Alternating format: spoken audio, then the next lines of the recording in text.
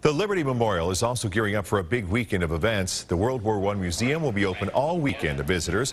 As we take time off and enjoy barbecues and maybe time by the pool, it is important to remember the sacrifices that were made for our freedoms. We hope that people will come to the museum, take a little bit of a look at history, use that opportunity to talk with their families about what it means to be an American. Now, the museum is open 10 a.m. to 5 p.m. this weekend. They'll be hosting a Memorial Day ceremony on Monday morning.